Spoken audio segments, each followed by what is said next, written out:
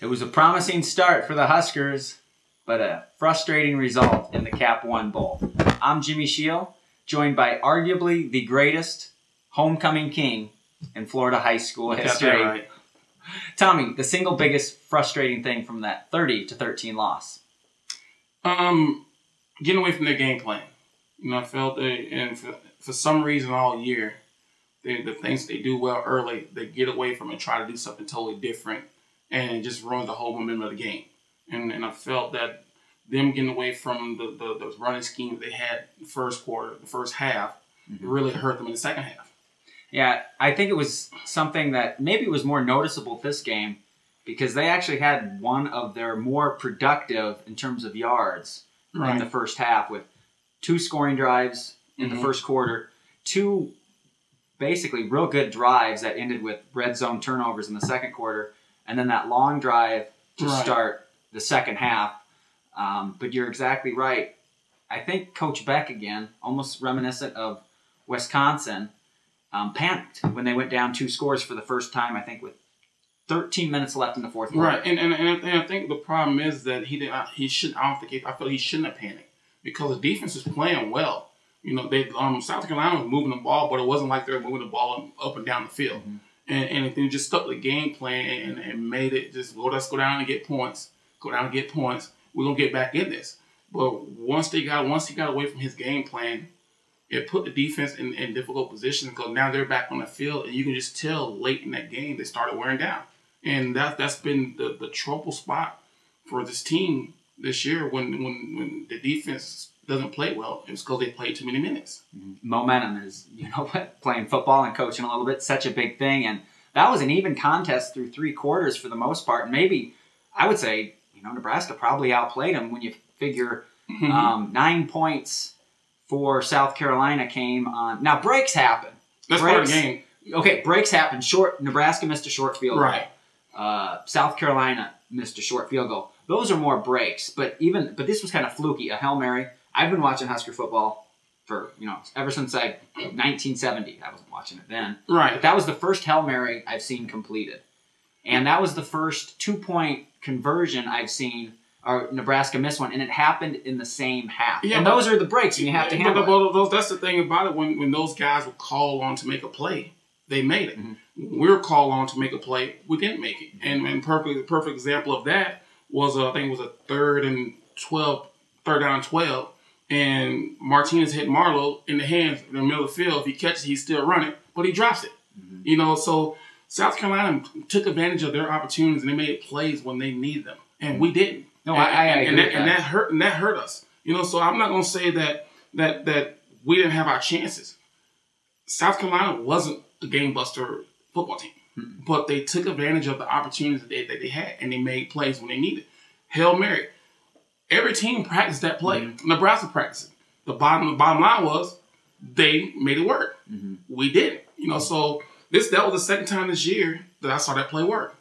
Wisconsin versus Michigan it's going to happen a couple times a year. It happens. But then when you have a guy who's 6'4", and then you have defensive backs who are only 5'9", 5'10", 6'1", good chance that play might happen. Yeah. And they made a good play. And you talk about making the most of your opportunities on that 2-point the other way conversion or double extra point, as Kent Pavelka might have screamed back in the day. Stanley the South Carolina safety had it pop up, and as you mentioned, he made a play. He made a play. And what made a play, though, was the guy, they looked at Nebraska's tape and saw that the weak link, and that's what it came through. The defensive line blocked it, and that's what you block, scoop it, and score. And I think right there, if you take that away from it, it'll be a different outcome. Even with the Hail Mary at the end of the half, I think Nebraska still goes in leading. Yeah. With that, I still like the way Nebraska responded to as I mentioned a little bit earlier, through 3 quarters, even with the breaks of the game going against them, they still hung in there. After the 2 points the other way, Nebraska went down, scored their second touchdown. Right. So, I mean, we know it started okay. What kind of things you mentioned? They were doing some things well in the first half. Well, I thought they were mixing up the run game. Instead of them trying to run sideline to sideline, they was running more downhill. And versus South Carolina, we knew that their front four might be pro material. All four of those guys might be playing in the NFL. Definitely the ends. And so they ran the ball at them and moved the ball. But then they started trying to do that side-to-side stuff, run the option. Well, this is a team that you can't really run the option again because they're too fast. It's a SEC defense, which is built on speed and being physical. And we try to do too much stuff sideline to sideline instead of going north and south. And that's what got us in trouble in the second half. You're watching Tommie Frazier's X's and O's, and you're speaking about SEC defenses, and you know a little something about a little bit. But you guys were so much more honed in and efficient at the option. And while, you know, most of the time it didn't end well, Taylor actually had a couple nice runs on their side of the field to get down inside the 5, but it's still too far and few in between. Right. I mean, he got better running the ball, making plays with his legs, but he didn't do it enough. You know, I felt that he got a little nervous in the pocket because he saw the pass rush. And the one thing that I think that he has to learn you don't need to just take off and run. Learn how to slide in the pocket, move up, step back, go around. And if he would have done that a little bit more, he probably could have had some bigger plays downfield because guys were running open. Yeah, especially late in the game when, unfortunately, as you mentioned, Coach Beck panicked because, you know, they're down 2 scores. Right. And they dropped back to pass 3 straight times, 3 straight sacks. And that's not Taylor. It was like the Oklahoma game last year. It was the Oklahoma game. It was the Wisconsin game. It was the Michigan game to where you just, okay, we got to move the ball fast. So let's drop back and throw. Well, that's not the strength of this offense to drop back and throw. And Taylor's best pass plays came off play action. And the only way play action works if you're running the ball downhill. And they got away from that. In the first half, they ran the play action. I mean, hit a long pass down the middle of the field. Run game was working. Play action worked. They moved the ball. But once they got away from their power running game, the downhill running game, the whole offense went downhill. Yeah, and Rex, again, was very good. He didn't break the big runs, but that's not necessarily... The offense can still, while limited, it can still be successful as it keeps the defense honest. And Rex had about 90-some yards on 20 carries, so he was getting his chunks and they were moving the chains. And they were down only 10 points. So that's you had 12 minutes to make it up. You need 1 touchdown and a field goal. Right. You still need 2 scores no matter what. Yeah, 1 can be a field goal. You just need to move the chains. Right. And with Rex as the focal point, or even Taylor running that option, which, you know, he was still getting yards, and, you know, maybe you felt like a turnover was coming, that it's still been successful, not dropping back to pass. Exactly. And letting them pin their ears back. And I know everyone's hard on Beck because they think he panicked, but we still got to learn this is still his first year as being an actual play caller. So he went through some growing pains too, and he's learning just like everyone else is doing. You know, but the thing is, how does he? We always say people get better from year 1 to year 2. How much does he improve as a play caller next year? It's going to be the question. You know, changing the offense, changing the schemes, focusing on the quarterback, fine. But how do you make it better next year? You know what you have. You know where you know his strengths are. Taylor's not going to get better at the things that he doesn't do well now. Yeah. It's just proven fact that he's been playing quarterback how long and he's still doing the same thing. Okay, so we know that. So what are you going to do to make sure that you enhance or improve his strengths that he can do? What do you think? Well, I think what they need to do, my personal opinion, is stick more with what Michigan does with Denard Robinson. You know, that zone read stuff, get him out. Denard doesn't drop back and throw the ball.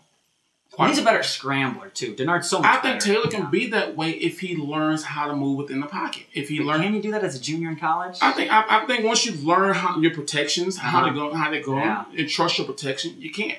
And you feel it. I think he's so focused on guys being hit in the pocket to where he's antsy, he's nervous that he drops, he falls, he crumbles. You can learn how to become a pocket passer, aware of protections. That's one thing that all quarterbacks do. That you learn who are my strong protectors? Who do I have to worry about? Now I know that this guy here is a little bit weak. So now that I know that I have this much, but you can already start sliding because you know the other side is going to protect you.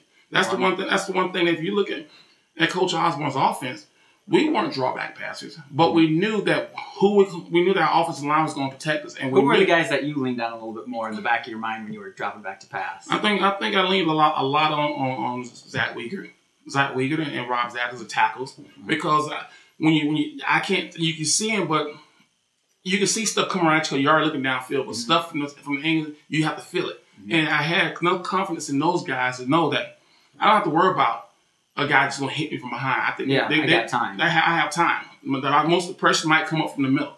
Well, guess what? It did. And my senior year, we weren't sacked at all.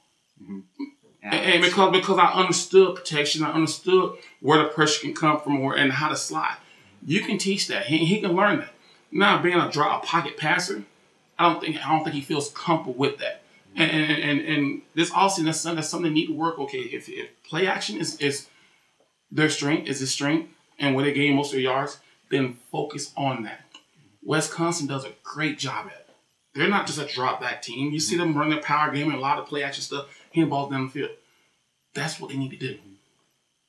So we can kind of, with Coach Beck, he can kind of focus on the first 2.5 to 3 quarters when he mixed things up, or when he kind of, reverted back to, it just was so reminiscent of Oklahoma and so frustrating. But I think people need to, qualify it that, hey, this was a top 10 defense, and they were successful for the first 3 quarters when they knew their limitations.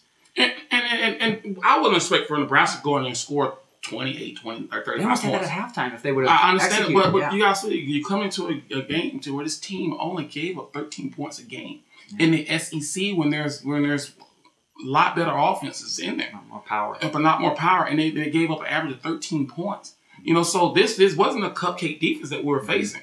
And once it went to which offense can move the ball better on the other team's defense, because we both all agreed that the defenses were going to this game were the focal points, were the best part of each team versus the other team's offense. And they moved the ball better on our defense than we did on theirs, and that's why they won the football game. Well, what did you think overall, kind of the good thing and bad thing you saw from our defense in the Cap 1 Bowl? Well, I felt that once again, spread offense with a quarterback who can move hurts us.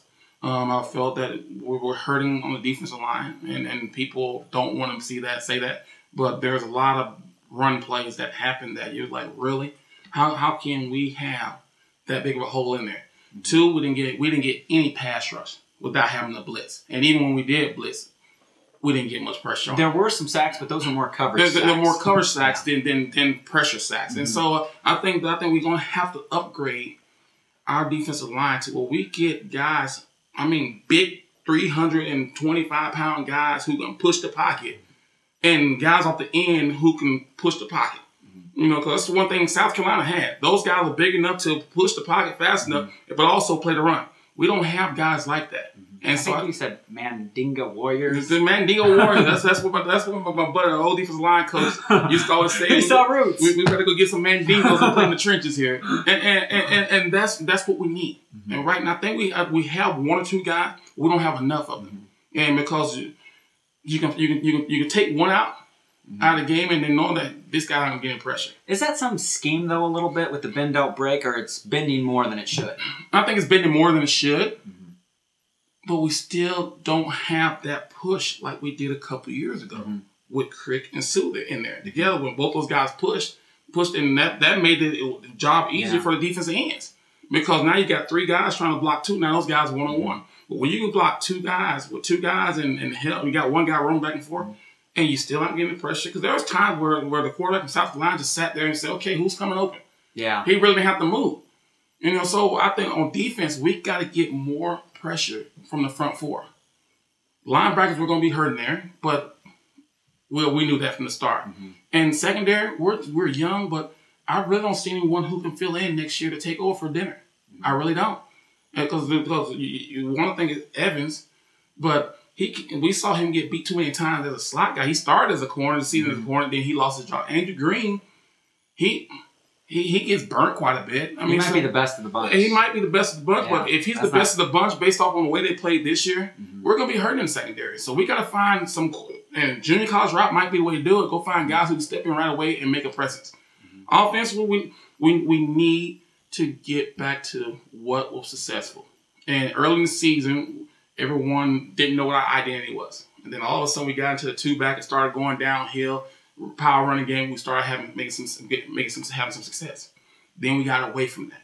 And every game that we played and we run the ball downhill, we had success. But then once we got away from it, that's when things started going wrong. Even in the Michigan game was close. Yeah, it was 31-17. It was close to that. 4 minutes left in the third quarter. I think Nebraska was winning at halftime. No, they were just down 7. And then all of a sudden the 3 special teams. Special team. We gotta figure out. Yeah, moving the chains is okay. It may not be sexy for Coach Beck. Move the chains. Move the chains. Keep the defense off the field. Because we saw that the least amount of time defense on the field, the better they played. Yeah. But the more they were on the field, the worse they played. Yeah. You're watching Tommie Frazier's X's and O's. I'm Jimmy Shield. And one incident which, kind of was a bummer for all of us Husker fans, wanting Alfonso Dennard to end his career on a high note. Real quick, your comment on his ejection. Well, I thought it was one of those deals where should they have been ejected? No, I thought maybe they should have got a personal foul penalty and been offset. Because really, no harm, no foul to me. Both guys 3 punches. Dennard did start the whole melee, but. It takes 2. It takes 2. But he started. He threw the first. The other guy retaliated and go back. I felt it's a bowl game. Both guys are very competitive. Personal foul penalties. I don't think either guy should have been ejected. That's my. But the referee had to make a call. They made a call, and maybe they had kind of lost control and they hadn't kept it under wraps enough. But reffing's a tough job. I've done it in sports. My only takeaway from it was, if people want to be too critical of Dennard, was, I know it was a bowl game, but. And to me, bowl games, that's why you always hear announcers say, hey, it's a bowl game. Go ahead and go for it. Go ahead and try it. I don't think either guy would have thrown down in a regular season game. Whereas sometimes in a bowl game, your level of tolerance to snapping is a little lower. Because this wasn't a national championship or a BCS game. I think the problem is you're playing a team that you hadn't faced in years. Or ever faced, and so now it's they talk down south. It's pride, it's conference pride, and it's this guy. You're the number 1 first round draft pick. I'm a first round draft pick. I'm gonna get the best of you. It's that kind of stuff. And the referees should have known that going into the game that these 2 guys, because they talked about it all week. Like, he's not gonna have a big game, or I'm gonna have a big game. Yeah. It started early in the game, and the referees should have took control of it then, and they never did. But throw them out. I felt this. Yeah, there was no harm, no foul into my book. Nothing really happened that warranted both guys being thrown out. Personal foul, offsetting, play football. Have a suspension or a penalty before the expulsion kind of type thing. It's just like, boom, you went to expulsion out of nowhere. Right. But that was one thing from the game maybe we weren't expecting to see. And as Dennard came back for his senior year and everything, you just wanted to kind of him to go out, even in a loss, but to go out on the field. I don't think this is going to hurt his status in the NFL because what that showed him that he actually played well. Oh, he did. You take that. He got burned twice. Burned once in that long touchdown pass. Other than that, he was right there. Yeah, the Hail Mary was the Hail Mary. That can happen. You win some, you lose some. But the one play that he got beat on, hey, he chased the guy down. He chased the guy down, made the tackle. And then they missed the field goal. Yeah, I don't think it hurt him at all. I just meant in terms of, you want the best for him. And I think, again, if this was a regular season game, he doesn't. But then you got to learn how to control your temper, too. That's big. But all stuff happens when your head coach starts losing his cool. Then it starts trickling down to the players. And the players feel I'm going to That's another issue, yes. And it happens every time. You notice that anytime both stars are really losing his cool, then the starts trickling down to the team. That's when they start losing their cool. The meltdown. That's what happened. It's a fine line. It's a fine line. So I look at it this way. It happened. Move on. Yeah. But what you mentioned is one of the themes of the year. Bo's sideline demeanor. Sometimes it fires the team up. Sometimes maybe not. And on our wrap-up show next week, that's one of the things we'll be talking about, along with first-year coaches. Besides, we'll talk about Coach Raymond, who had a lot of young players, a young coach, but could we see, hopefully we see a bounce from year 1 to year 2 there, just like with Coach Beck. Right. All in all, a 9-4 season. We'll break it all down. First year in the Big Ten, and we'll kind of look forward to at the second year in the Big Ten. I'm Jimmy Shield, joined by Tommie Frazier, and we'll catch you next week on Tommie Frazier's X's and O's.